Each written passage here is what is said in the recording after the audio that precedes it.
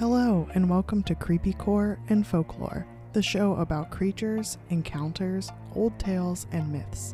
I'm your host, Iona Wayland, a dark fantasy author, mental health professional, and overall curious person. I want to join other spooky souls and hear about these unusual stories.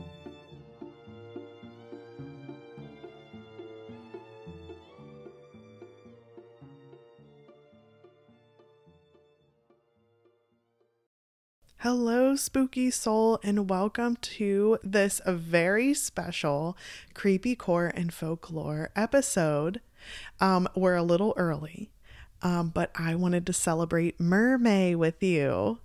And in case you didn't know, every 10th episode, 9th when it came to the werewolf episode, but every 10th episode I do an extra special deep dive into a topic, and one of the most asked for topics since starting Creepycore and Folklore has been about mermaids and mermaid adjacent information and like those sea dwelling humanoid creatures. And so I've been super excited. The thing is that just like what happens when you meet a mermaid, I began drowning in the information, and I went full throttle deep dive into all things mermaid. I learned things I have never heard about before. I learned things I knew but was even more enlightened on. And as the information kept getting recorded and the script kept getting written for this episode, and I was making my notes, I realized that this is going to be the longest special episode yet. I also learned that in the near future, I'm going to save special episodes to be like once every couple months instead of like every 10 episodes. But what I'm going to do is when this episode gets to a certain length, I'm going to say maybe an hour and a half, I think is my longest episode out there. I'm just gonna cut it off and do parts 2 or 3 if it comes to that, And honestly, I think that'll end up working out because we're celebrating MerMay together. We're mermaiding together. And kudos to Tom Bancroft, who actually made up the term MerMay. He's a illustrator. And so he started the MerMay challenge, I think back in like 2016 or something. But I looked at him and he actually made Mushu. Like he was part of concept artist for Mushu from Mulan, she's my favorite Disney princess, but that's a whole other topic that I'm trying to make my ADHD brain not go down because I already have so much information to get into now. But I know this is a little early because this is still late April, but I wanted to use this special 40th episode to celebrate our fishy friends. So I was saving this special episode to as close as May as possible, and that just so happens, to be this one and maybe consecutive ones, since I'm pretty positive this is going to end up being a whale. Oh my gosh, I'm going to just keep making puns. Please don't leave. Please listen to all the research I did about mermaids. I beg you. Please don't let this be in vain. I'll stop making puns if you stay, please. For the most part, I'll stop making puns. But there was just gorgeous, like all these gorgeous stories, and there's such a rich history and the symbolism. Oh my gosh, I can't wait to get into it with you. So our undersea friends have been, like I said, the most requested topic since the beginning of CCFL, and I'm excited to deep dive this time, pun intended, just this last one. So grab some goggles, take a deep breath, and we're gonna plunge into the dark world of mermaids.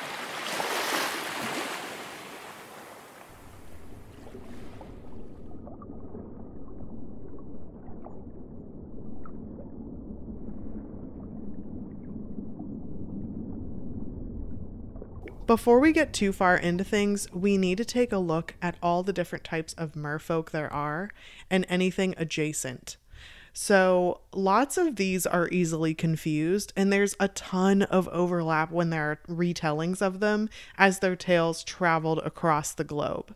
So we're going to go through each of these concepts, and I know I'm not going to get everything, but first I'm going to go over the concepts, then I'm going to get into the lore, and then I'm going to talk about kind of the conclusion and the symbolism of all these different tellings and all these different depictions. That also might just so happen to be how I break up this special episode. So first off, we start strong. It was with something I had never heard of before. They're called marrows. It's an Irish legend, but I also think it's more Celtic legend too, because I saw some stuff about Scottish lore about marrows, but it's said to occur around any freshwater. So these marrows live there. They have long green hair and they wear a noticeable red cap. I also personally thought this was like a fun way to think about like red green combos of anything other than like freaking December that like takes over red and green. And I love seeing the red and green combo. And I'm just going to always think of marrows now. So if their cap is, quote, lost, they'll become a human.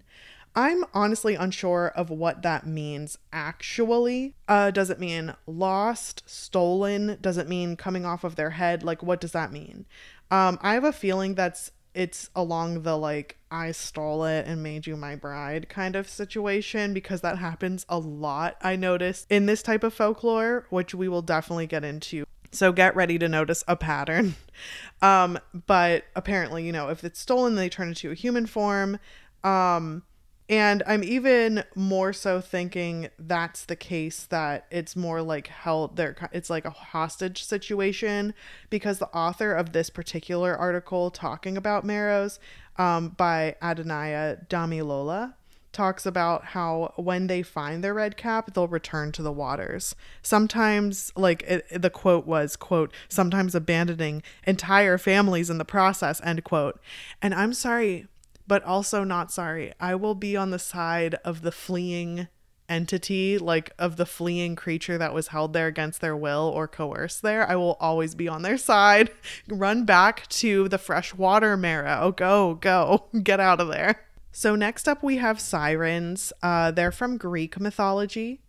They were considered Persephone's servants. Some things I saw said that they were Persephone's like confidants, or like, I don't know, like posse. But most of it I saw was that they were her servants. And even though it's going to be more lore and story heavy later on, not so much in this section, I did want to point out some of the lore here so you could understand what was going on with the making of sirens. So Persephone, of course, has her own big story. And just for, understanding's sake, her mom is Demeter, and Demeter is the goddess of agriculture. So Persephone was also originally an agriculturally based entity or deity like her mom, but she was specific to grains and vegetation. And she was also considered the goddess of spring. Hey, look how it all ties together. Then there's a whole story of how she was tricked or lured or talked into being the goddess of the underworld. And so when Persephone was gone, like she was in the underworld, she could not be found. Her mother Demeter sent all of the sirens out to find her daughter. And it was said that they went around calling her name and singing for her to find her. They're considered to be wicked, and they're still said to be calling to this very day.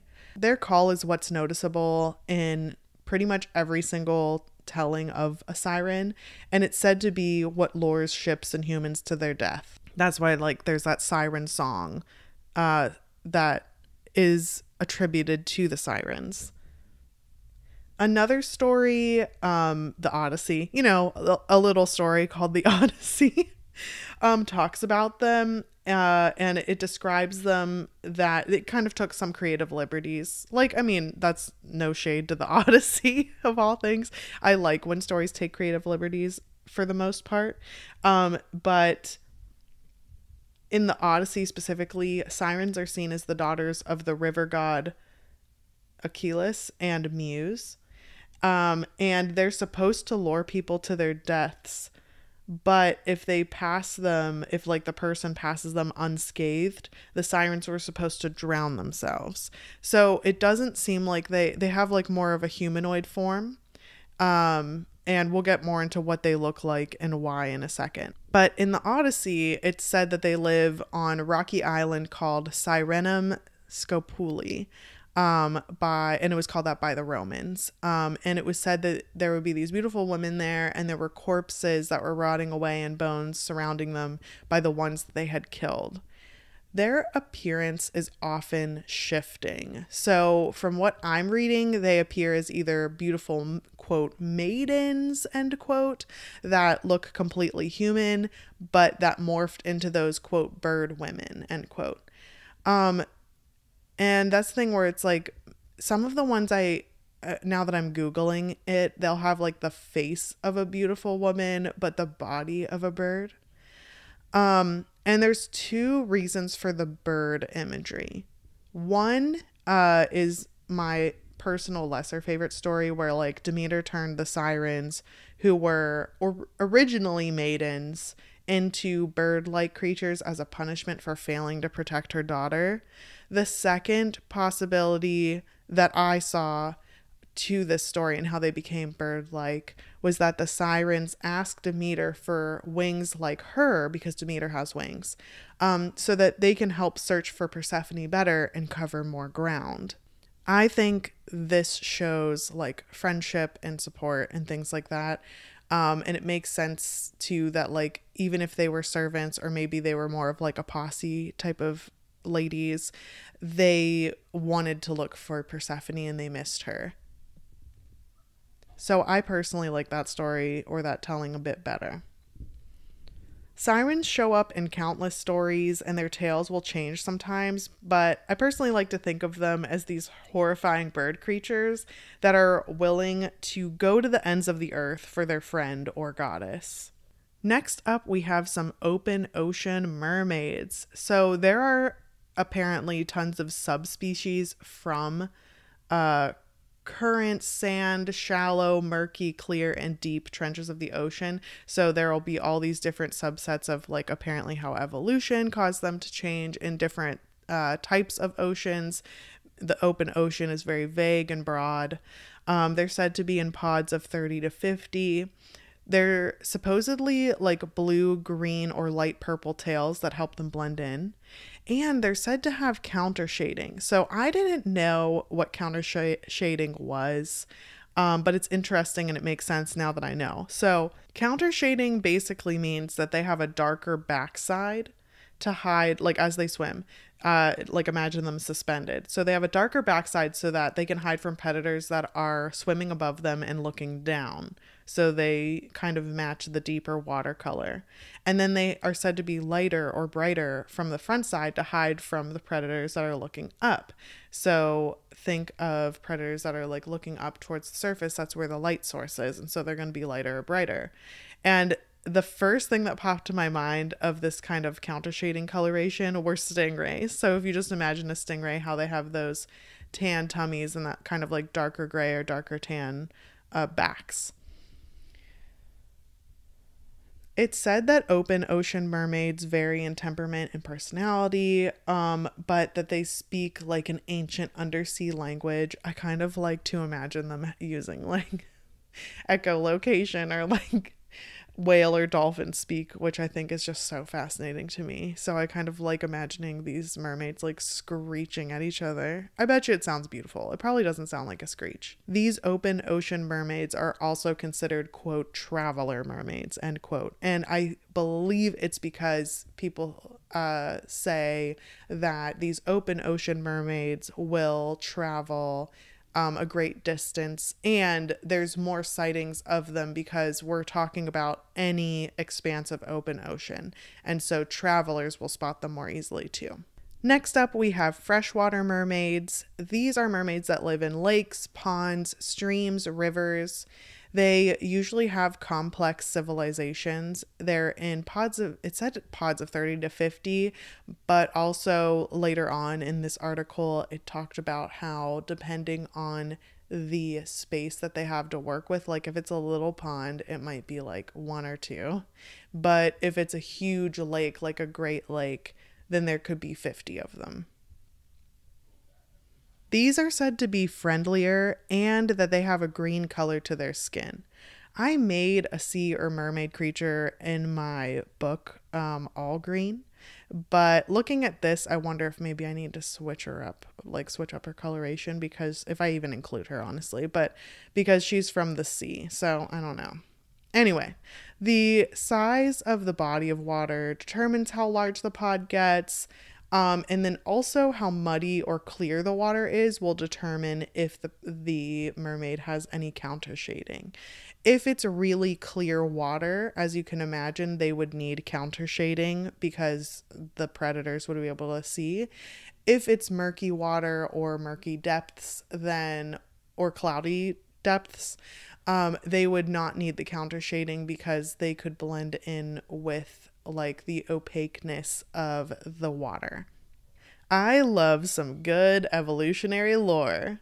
These freshwater mermaids can be carnivores, herbivores, or omnivores, just depending. And in case you didn't know, omnivore just means both, but I don't mean to like insult your intelligence either. Like they'll eat meat and vegetation. Next up, we have naiads.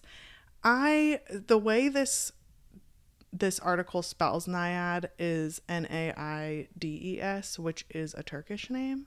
And then I'm used to seeing naiad as Naiads, from like lore, but I could be completely wrong. And if I could be saying this wrong, but it looks like either way it would be naiads. But I have heard of these, but I didn't know what they were. I kind of had a faint idea of it, but it was cool to learn more about them. So they're freshwater. They sound a bit more interesting to me than the freshwater mermaids. They live in rivers, springs, wells, and fountains. It makes me think of like urban fantasy. Like, can you imagine going to make like a wish in a big fountain and realizing there's a naiad in there? Like, where you're like, oh, hello. Or like, oh my gosh, also living rurally, I can speak. We have well water. And having a creature come out of the well, I have goosebumps right now just imagining it. And there's a story later talking about something coming out of a well. I don't like it. And then also being around springs can be a little spooky, especially the ones with the spring houses where you're like, oh wow, look at this tiny house, look at this little door, and you open it up and it's just like burbling water. It makes me really uncomfortable. Like but naiads are said to live there. And I had never heard of like a mermaid-esque creature living in a spring or a well before. And I think that's very cool and horrifying. So they're said to protect certain humans that are kind of like within their scope, depending on if they like them, basically, and their waterways, whatever that means for them. So you're supposed to make offerings to the naiad, and they will in turn like bless the waters that they're taking care of. You can absorb some of their power or powers. It didn't go into depth about what the powers were, just more so like if you swim in that protected waterway, or water area, you'll get certain things like maybe it depends on the naiad that protects it, but you can get anything from like curing illnesses, inspiration for your writing, whether it's poetry. They talk about poets a lot, but also like any kind of writing. It can bring fertility to someone who's struggling with it, specifically those who plan on carrying the baby. I thought this was really interesting because that is I'm getting ahead of myself, but that's another symbol that pops up a lot in many of these stories. And also it said that if you use that water, not just swim in it, but like if you use it to water your crops, you'll have more fertile crops and like a bigger reaping at harvest. They're known for their beauty, long flowing hair, and they're often seen naked. Because of their nudity, which this is very interesting to me, it'll cause anywhere from humans to gods to fall in love with them. And I think that the usage of love is very interesting because with a lot of these tellings, it'll talk about like holding someone hostage or coercing someone or tricking them into marriage or producing offspring or staying on land or whatever. And it'll call it love. And I think it's lust or obsession from one party and being targeted when it comes to the merfolk. Anyway, getting off my soapbox for a second. They can cause floods, droughts, and if they're upset with who's using their water, they can make it undrinkable and poisonous or toxic.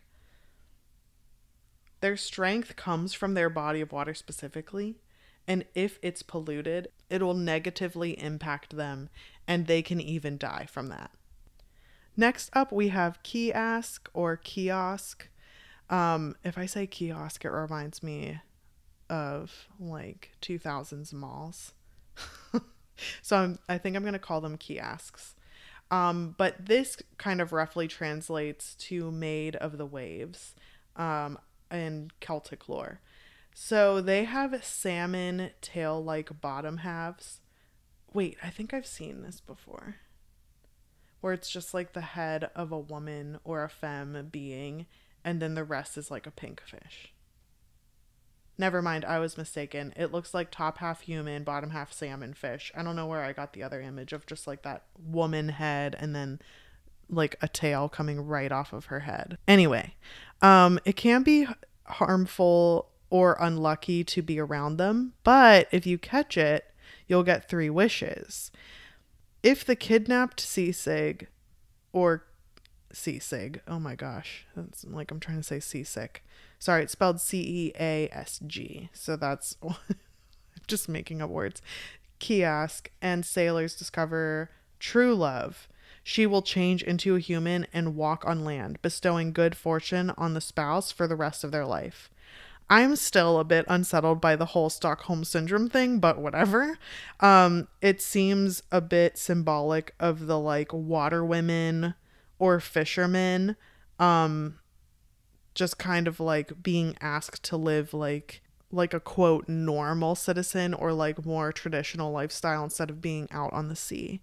So I could see maybe some symbolism there, especially in Celtic areas, like especially in Celtic lore where a lot of the seafaring people would get their jobs there, but it was like also harsh working environments and conditions. It still is.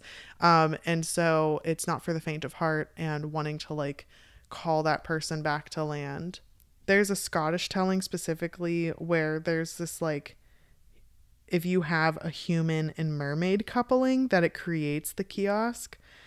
And sometimes the kiosk is said to encase their soul in an item so that they can live forever. So they'll encase their soul in like a seashell or a locket or a rock of some sort so that they can live forever if no one finds that and harms where they keep their soul. Next up, we have an oceanid. This is a water nymph in the deepest of the ocean's depths. As someone who is horrified from the ocean, especially deep waters, I'm imagining like the faceless fish or an anglerfish type of like trench worm type oceanid. I'm so uncomfortable. Like any deep sea creature looks like something out of like a concept for a horror movie. And if oceanids are only in the deepest parts of the trenches, I would imagine they would be like that. A little less human, a little more not settling for me to look at. Even more horrifyingly, oceanids outnumber all other mermaid species. Amphitrite and Doris are 2 noted oceanid demigods. They will guard deep waters and act as gods spouses, like gods as in like maybe one god but maybe multiple god spouses, and lovers, and they will protect the offspring that they create. And some oceanids even grow up to be gods or deities themselves. Sailors, boaters, etc., devote prayers and sacrifices to oceanids to avoid a terrible storm or be protected if they were to somehow topple into the water at any second. I'm still searching this article. It does not say what they look like. I tried to Google it, and I get all sorts of artwork. It really varies, so I can't get a good look at them, but I'm going to keep on imagining like the worst sea creatures ever.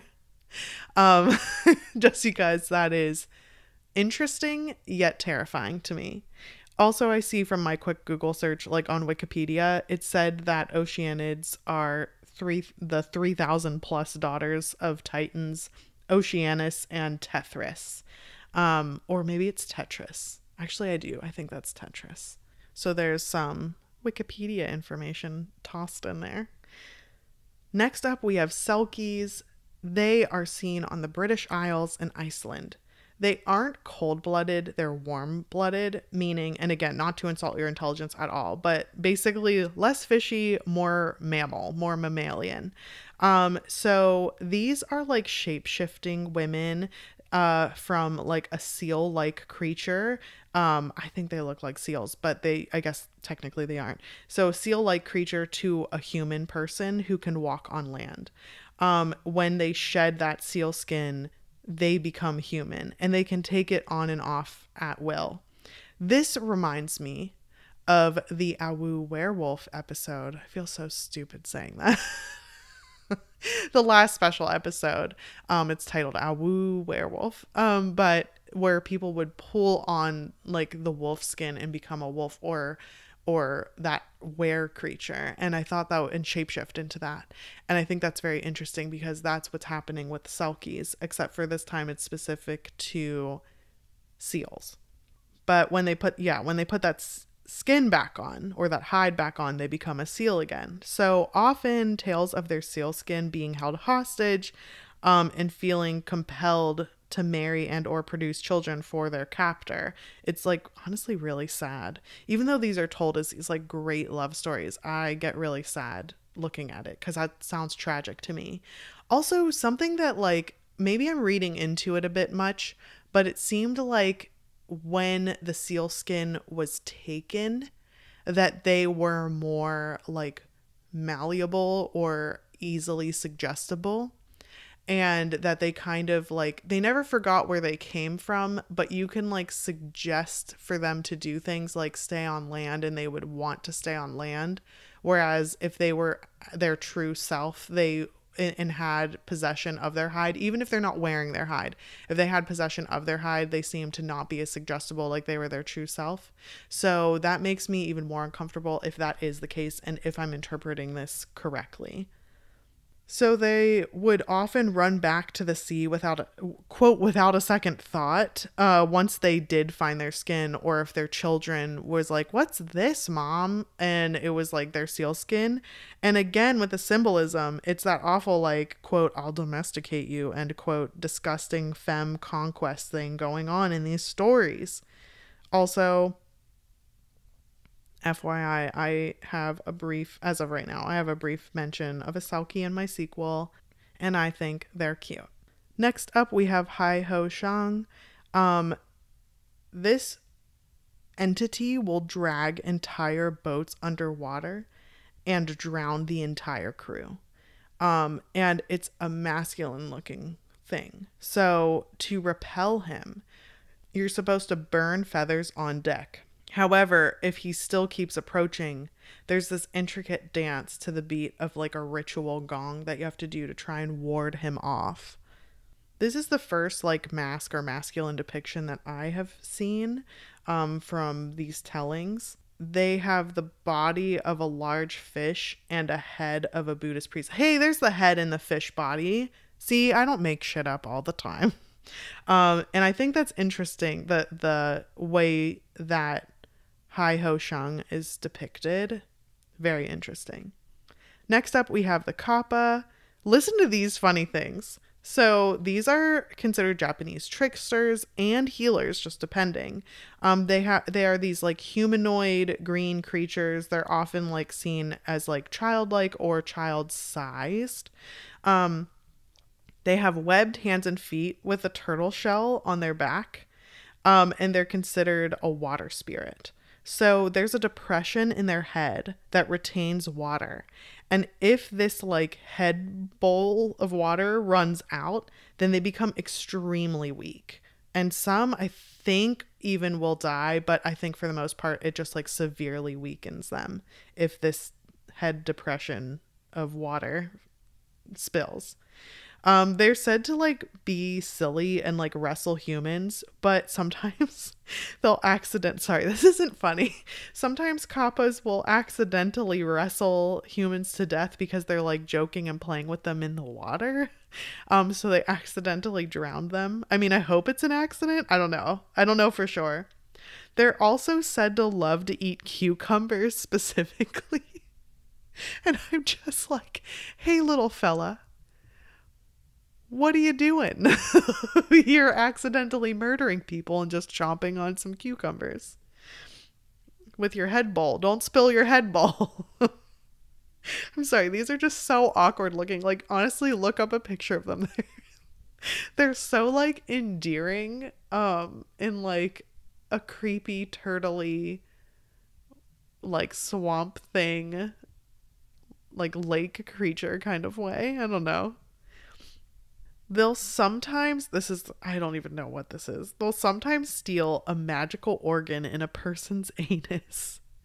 And I don't know what that is, but I'm fighting the urge to make inappropriate ass jokes. But yeah, check out pictures of them. They're so funny looking, yet so like kind of cute, despite them being turd burglars. So next up we have Nagini and Naga or Naga. They appear in religious stories, specifically in Hinduism, Buddhism, and Jainism, and they show up in South and East Asia. So some are divine and others are semi-divine. They live in the underworld. They're half human, half snake, or sometimes they're depicted as a human carrying many, many snakes. Some live in water and some live on land, but I'm still including them anyway. And they're seen as benevolent protectors of treasure. So I think that's cool. Like if you see a Nagini or a Naga or Naga, then you can expect to see treasure, and they're not like rude. They're just like these benevolent protectors. Next up, we have Ipapiara. These are sea creatures in Brazil during the 16th century. They have seal heads, human bodies, and fish tails. I don't like that mashup, but then am also intrigued by that mashup at the same time. Not only are they like visually peculiar, but they're also really scary. They'll attack people and eat parts of their body. There's something about like, it's like, oh, I like to kill and eat people. And it's like, wow, that's horrifying. I'm scared of you. And then there's something like, wow, I like to kill and eat people. Specifically their like calves or thighs. It's like, okay. That makes me a bit more unsettled. I don't know. I especially like their forearms. It's like, please go away. You seal-headed, human-bodied, fish-tailed thing. Like, don't come near me. They'll also even sometimes kill people by hugging them. I don't know what that means. I don't know if they like will be like, bring it in, buddy, and then they hug them and then they like crush them, or if they mean that like the writer of this article meant that like they like like a boa constrictor where they'll like constrict them. I don't know. That grosses me out. Next up, we have the Ojibwa mermaids. These are stories from the Indigenous American mermaids, specifically within Canada, or like the Ojibwe tribe, but also there's other tribes that have similar mermaids like this. Usually these mermaids and humans were aware of each other, but they tried not to cross paths. Often the humans who did had like awful stories that happened to them, like killed or worse. And though there are even some brief mentions of love stories, it's still a tragic ending for the human. This article, written by Margaret Kingsbury, suggests the story collection. It's titled Mermaids and Medicine Women by Basil Johnston. And that has many stories about these particular mermaids from different kinds of indigenous folklore in Canada. Next up, we have Mami Wata. She's seen in many different ways. Sometimes it's many creatures or it's just one woman. But usually it's seen as a woman, but sometimes a man. Some bring people to underwater lair and grant spiritual enlightenment. She can haunt dreams, especially from those who steal from her. She can inflict ailments, and in South African folklore specifically, she can fly in a tornado. It kind of reminds me, kind of like Anansi from my very, very first episode, Spider Gods. She takes on different roles, especially as her stories were traveled by oral tradition during slavery. So she's mostly seen in West, Central, and Southern Africa. And she's said to have the head and torso of a woman, and sometimes a man, of course, and the tail of a fish or snake. Next up, we have Jengu, which is from Cameroon. This is a water spirit. These water spirits are messengers between humans and gods. Also, since I'm apparently not shutting up about my sequel today, my entire sequel is told from the point of view of a messenger, not of a Jengu. It's not of a Jengu or like a water type creature. It's a tree creature. That's a super secret. Now you know. But I just think it's interesting that there are these like messengers between gods and humans. I really like that concept, and that's basically what my second book is kind of all about, if I'm really like encapsulating it. But they're said to be beautiful with fishtails and long wild hair. They're said to be healers, and sometimes there are roots in the Mami Wata stories. Next up, we have Rusalka. I learned later that Rusalka is the plural form, but I don't know the singular form of this type of creature. So this is from Slavic Eurasia, and they live in lakes and ponds. And they often try to drown, quote, handsome young men, end quote. What I find interesting is that they try and drown handsome young men, but some of the Rusalka are men or are mask looking. So I think that's interesting, or maybe that is inaccurate or not common. Maybe more commonly they're more femme. Sometimes the Rusalka are seen as fertility goddesses. Some even say that they're the spirits of women who drown themselves to escape abusive marriages. And sometimes they're depicted as tickling their victims to get to death. There's definitely a theme of taking back power or vindictiveness that keeps showing up with these stories and these depictions, especially when talking about the torture of tickling. Like, I know it sounds like kind of silly, but tickling can be really abusive. Like, there needs to be consent. You need to be able to stop. You need to listen to the person because the person can't help but laugh. It's a body reaction to tickling.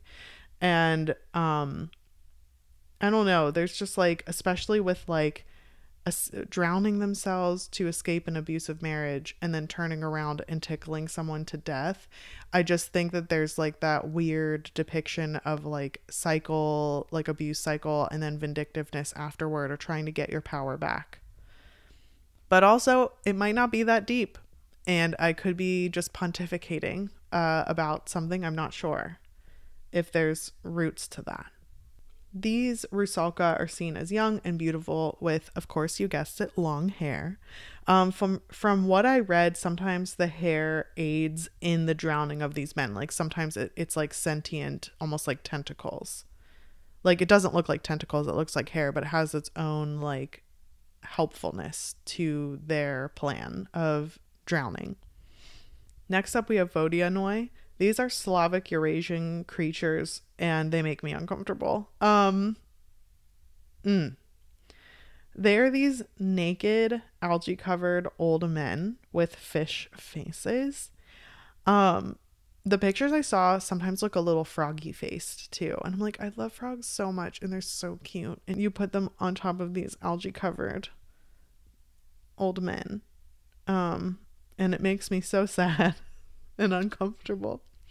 But they drown, or this is a little nuts. So they capture people fishing, but specifically it said anglers, which I didn't know what that meant, but that means like the fishing rod, and line and hook at the end, like whenever at least for me, whenever I think of traditional fishing, like I'm going fishing, that's what I think of. But they will capture people fishing and sometimes force them into slavery in their underwater layers. I'm like, what happened to you? Sometimes they will store the humans' souls in teapots. Like, where did you get a teapot in this, I'm assuming, lake or ocean that you're living in? Actually, you know what? I keep forgetting that mudlarking is a thing. They probably definitely have teapots down in there. More room to store human souls, I guess. But to appease them, and try and avoid being kidnapped, you're supposed to put a pinch of tobacco in the water as like an offering or a sign of goodwill and like, hey, don't target me. Next up, we have Mudjawang, and that they're from Australia. This reminds me of La Llorona, and if you're curious about that creepy tale, then you can check out the second episode. It's called Mother Goat Sucker. Because I cover La Llorona and El Chupacabra in that one. And it would be like a fun throwback if you haven't listened to it yet from episode 2. But the Moldjewonk lurk in the seaweed in the Murray River of South Australia. They are from Aboriginal folk tales. And it was often used by parents, just like La Llorona with me, to warn children not to play too close to the river, especially at night, or the Moldjewang will eat them. Next up, we have Adaro from the Solomon Islands. These are malevolent merfolk. They're pretty badass, though. So they will shoot at humans with flying fish. I love it. It's like, listen, they're already basically projectiles. Like, we've got to just shoot them down with the flying fish. They also have a shark dorsal fin, which is interesting because they're the first time I've seen, like, I shouldn't say seen. First time I've read, because I've seen tons of different artworks with like a shark type merfolk or something, with the dorsal fin or that kind of body shape. But it's just interesting that these are on paper, like in black and white, said to have a dorsal fin like a shark. They also have tail fins for feet. And then they have gills behind their human ears, which I think is interesting. Next up, we have the river mama. This one was familiar to me, and then when I saw where they were from, then it made sense. They're from Jamaican folklore. I was like, oh, that's why. That's why river mamas sound familiar. You probably already know this, but I'm mixed race, first generation Caribbean American, and my granddad specifically was from Jamaica, straight from Kingston. But the river mama was said to be a river maiden and a mother to all fish and like undersea, like the river life as well, but specifically fish. I mean, she's mother to all of them, but like her specialty was fish. During the full moon, you could spot her as she sits on a boulder and combs through her hair with a golden comb. And she often appears with very long locks, or dreadlocks, in case you didn't know. Like, I've noticed that a lot of like non-black folks don't know that locks is short for dreadlocks. I've heard a lot of people call them dreads, even though that's not usually the typical term. That's just my fun fact for you, in case you didn't already know. And if you did already know, I'm so sorry I over-explained that. So she has these long locks, the torso and head of a beautiful woman, and a fishtail. Also, I wanted to make a point to say, when I say beautiful woman, first of all, I'm going to get more into what beauty means, like, and how that can be interpreted later. But each of these beautiful maidens that you've been hearing about, or handsome young men, are all from the beauty standards of whatever country we're talking about. So the River Mama is going to be a beautiful Jamaican woman. The Rusalka are going to be beautiful Eurasian women, and so on and so forth. And I'm just saying that so that your brain can start taking in even more information about how diverse these merfolk can be. Because these have been stories that I've learned thousands and thousands of years old. I had no idea that mermaid lore went back that far, but it's just like they've taken on so many forms and shapes. I just think it's like important to like really let your imagination run wild, especially with the Oceanids. Be horrified with me. So here's where I'm feeling kind of torn in two different directions. On the one hand, this is enough for my typical deep dives that I would do, and my typical special episodes. They're usually like a little under an hour to a little over an hour. My longest one being like an hour and 20 minutes or an hour and a half or something like that. However, I have so much more to go through. I've covered all the different, I mean, not all, clearly. I mean, there's so many different stories and subgenres and symbolism depending on what country or region we're talking about. There are so many more, but I went over kind of like the general foundation of many, many different ways that merfolk can show up. And so I think that what I'm going to do is I'm going to kind of stop here and make this part one of this mermaid special episode. And then in the future, I can talk specifically like on the next one, which won't come out next week because next week is Beltane. And I really wanted to talk to you about Beltane. But then the next week after that, I'll release part 2. And that I'll go over the myths and then the like themes and symbolism. And symbolism meaning like the femme fatale, the bared breasts, the long hair, the quote beauty, and like what does that even mean? The holding hostage, domesticate versus feral woman, which totally shows up in the myths that I'll go over next time. And also like what fertility means and how people have struggled with that over the years. And it was nice to have hope in something else to help with fertility, because I know that can be a really a big pain point for people that want to have babies. And then also like feminine power. Like it's pretty incredible what has shown up all through the years, like where the mermaid is this symbol of like beauty, feminine power, and being like a feral person. I think it's very cool. So I'll get more into that and like the stories and then the themes and symbolism and my kind of like my conclusion at the end of it next episode. So thank you for letting me make this a very, very special deep dive episode into mermaids. Thank you for letting me like blab about this with you. I hope that you're like intrigued and kind of horrified with me. And I will see you next week with a little break from the mermaid talk because I feel like I've done nothing but mermaids forever. I hope you have a wonderful rest of your week. Keep on swimming, and I will see you next week. Thanks to all you spooky souls out there for listening to Creepycore and Folklore. Follow on Instagram, Facebook, Twitter, and TikTok if you're looking for more uncanny content.